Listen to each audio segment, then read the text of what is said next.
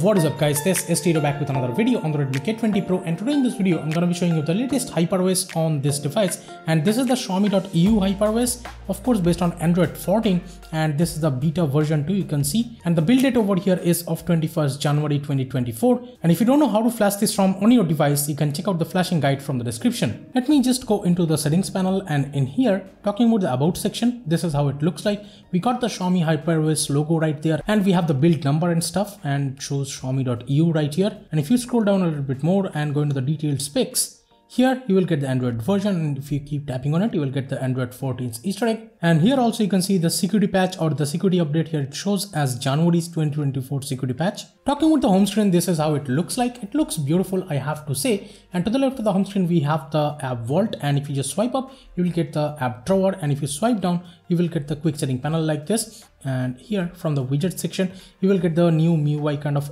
widgets or the HyperOS kind of widgets, as you can see. And I have also added the weather widget right here. Let me show you in the next screen, and here this is how it looks like.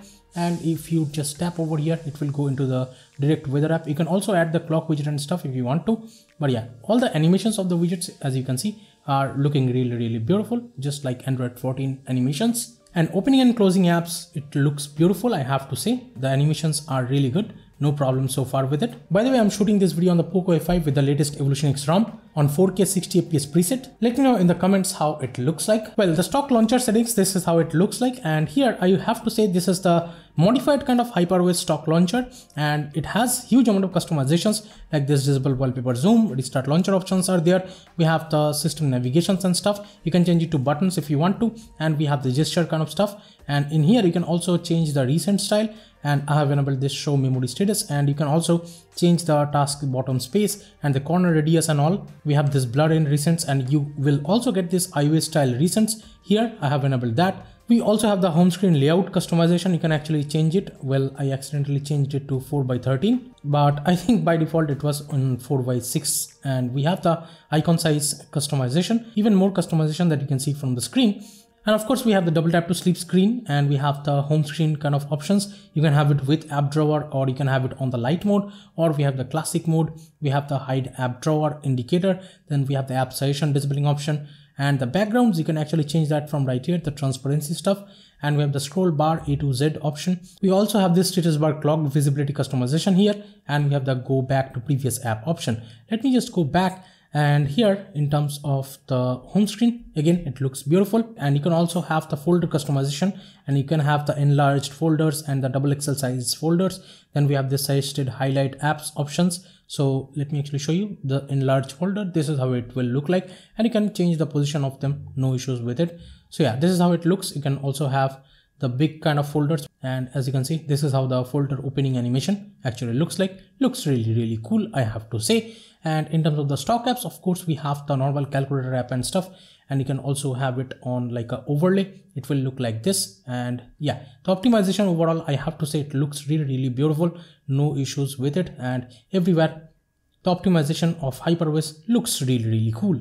Also, the sidebar is working perfectly fine, and the good thing is you can actually open particular apps in like this full screen mode or the split screen mode. And if I just click on split screen, as you can see, this actually opened in split screen. Now I can open a separate app, and with that, as you can see, both of the apps are right now opened in split screen. And if I just go home, and these two apps will stay in memory or in recents with this split screen option, and I can just open them anytime I want to. And you can resize the apps over here in the split screen mode, and just look at the colors. It looks really cool while like resizing. And you can of course change the position of them just like this. And here you will also get these kind of options like this overlay kind of options, and I can have this one. As you can see, this is how right now it is a floating window right now, and as you can see, it shows a floating window kind of guide, and you can put this to some side, I guess.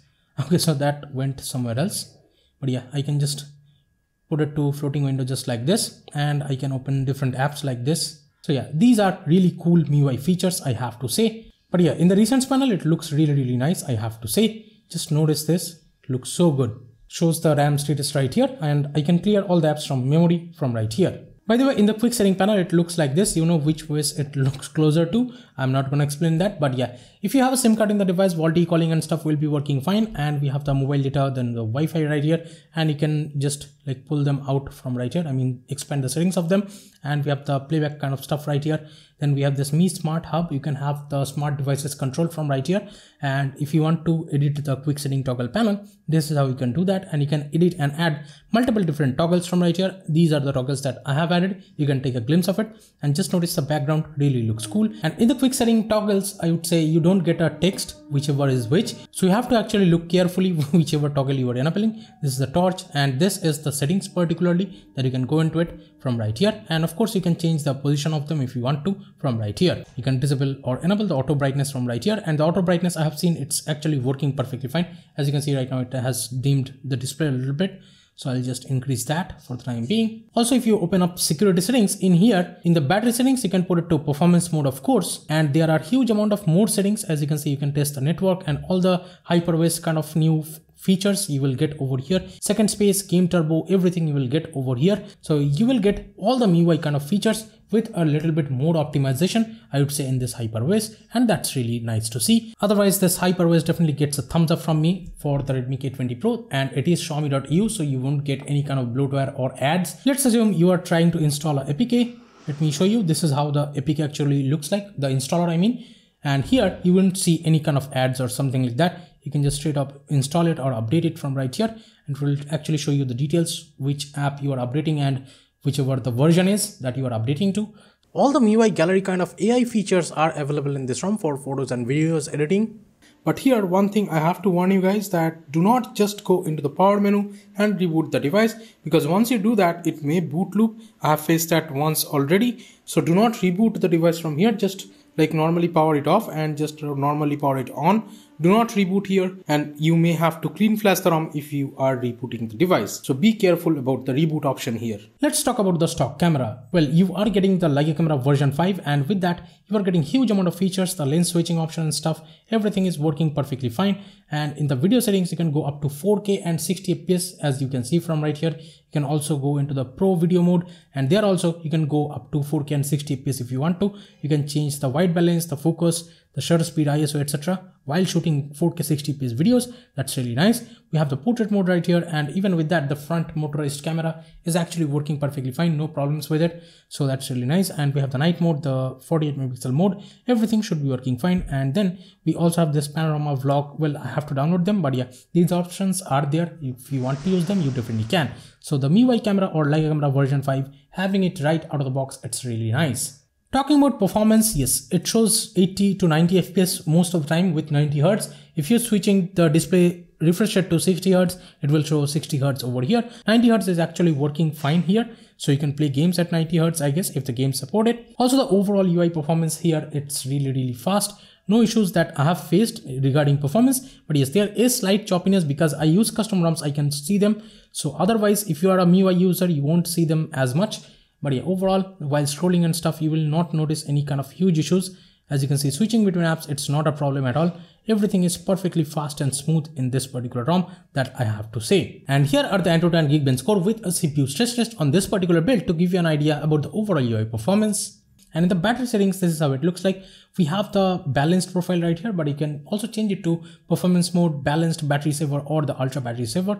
And it will actually show with each option how long your phone will last. So that's really awesome. Now talking about the battery life, I have tested that. Now with the Accu battery app, let me actually show you. I have tested the battery life, and here the screen on time that I'm getting, it's not something to boast about, but yeah, my device was completely in idle condition for most of the time. Maybe that's why it shows a little bit lower. For the screen on time, it shows about 5.5 hours. But yeah, it will definitely last you 6 to 7 hours without any problems. And the screen off for my usage, it shows about 7 days. These are all estimated numbers, but still I would say a week of standby time, it's just awesome. And the combined use also shows as more than 3 days. So you can guess the battery life here is really good. And in the health section, you will see my battery health is at 90% because I have a new battery over here. I replaced the battery a couple of months ago. This battery has about 100 charging cycles, and with that, the battery life that I'm getting, it's pretty good, I have to say. And even the fast charging here working perfectly fine. And the fast charging animations over here in this HyperOS looks really nice.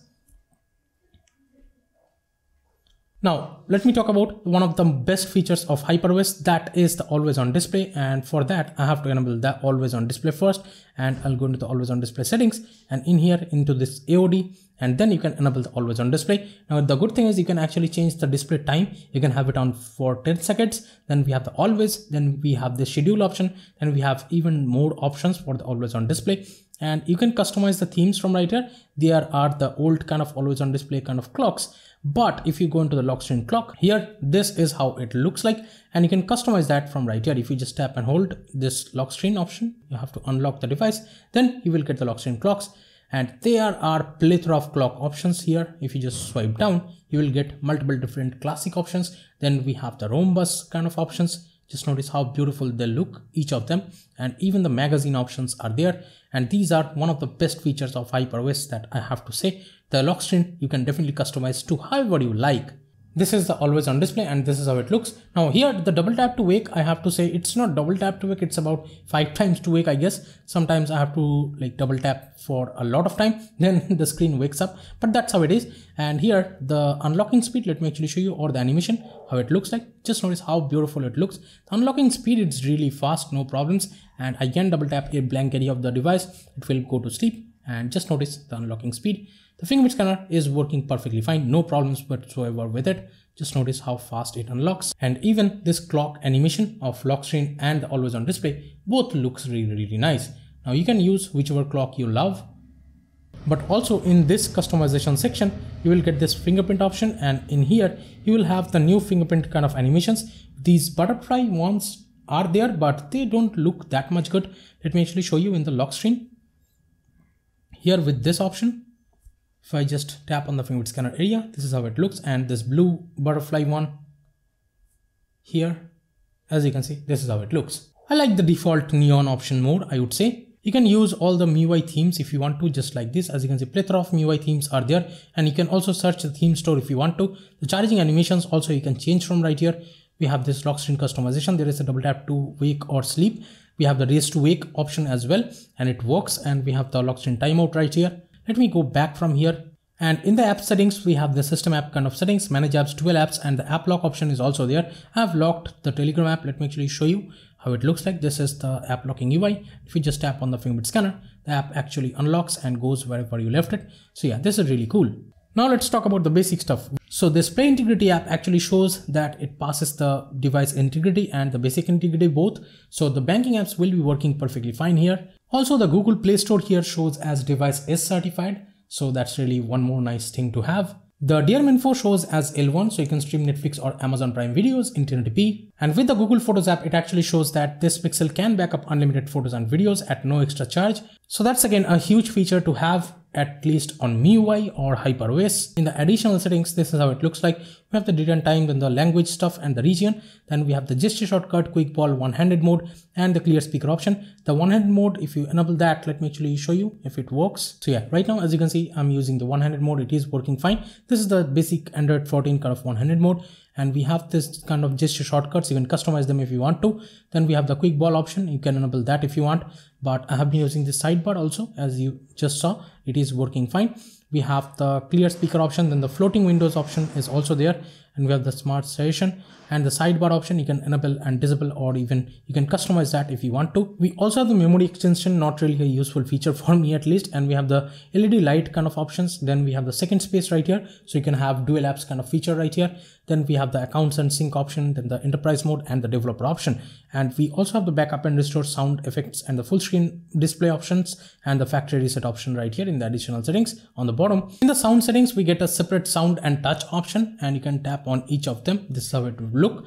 And here you can actually change the haptic feedback of the whole UI. You can customize that. We have the critical feedback, and then we have this realistic touch options. In the normal sound settings, we have the silent mode, the silent media in silent mode. We have the do not disturb, vibrate for calls, and the profile video for incoming call.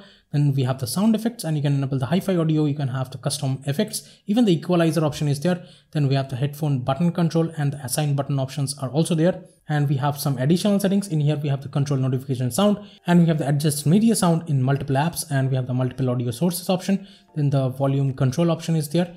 We have even more sound controls right here. You can see them from the screen. In the display settings, we have the light and dark mode, and you can customize the dark mode if you want to from right here. These are the options for that. We have the screen brightness, the auto brightness mode, and the sunlight mode is also there. We have the advanced textures, and we have the color scheme, and you can actually customize that if you want to. And we have the anti-flicker or the de-dimming mode. I have enabled that. Then we have the refresh rate customization in this ROM. You can put it to 90 Hz, but with that, I feel the screen turns out to be a little bit more yellowish. But yeah, 90 Hz does work over here. We have the AI engine kind of options, as you can see. And we also have the font size customization right here. Then we have the normal lock screen customization again. By the way, with 90 Hz, the app opening up animations looks really cool, I have to say. The phone definitely feels much more smoother. And even in Twitter, let me actually start scrolling here. Just notice. Yeah, there is slight choppiness here. That is fine with MIUI, I guess. But yeah, if you compare it with AOSP ROMs, it will feel slightly choppier in this HyperOS. But yeah, if you're used to with HyperOS and if you need the HyperOS features, you will be honestly fine with it. Of course, it has the MIUI dialer as the stock dialer. And in the settings of it, we do have the call recording option. So you can have the auto call recording for all numbers. So that's really nice. If you're a HyperOS user or MIUI user, you will definitely love it because it's on top of Android 14. You are getting one of the best camera experiences, one of the best HyperOS kind of features like the lock screen clocks and all. Everything will look really nice. And whenever you are putting the device on the desk and whenever you are picking it up from idle condition, you will get this fingerprint scanner ring. Looks really beautiful. You can just tap on the fingerprint scanner and it just straight up unlocks, and it's a really smooth experience overall. Even the face unlock and stuff, everything is working fine. I'm not showing you that, but overall, if you are a MIUI lover, you will definitely love this kind of ROM. For me personally, I won't actually daily drive it because HyperOS, or be it HyperOS or even MIUI, I don't like the overall UI. Yes, they are looking beautiful, but I love the stock Android feel. I love the stock Android kind of customization.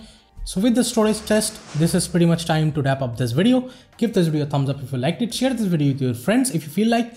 And please subscribe to the channel if you have not yet. This is Tito from KTNTECH signing off for today. I'll be catching you guys in the next one. Bye bye now.